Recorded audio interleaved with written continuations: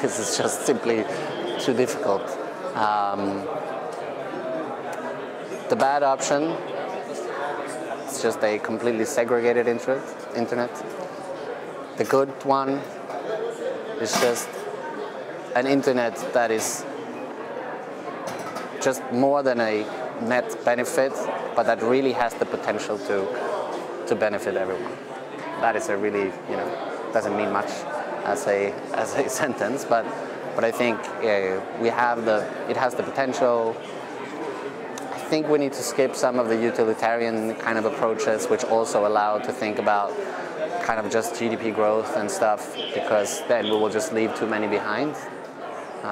So an internet that also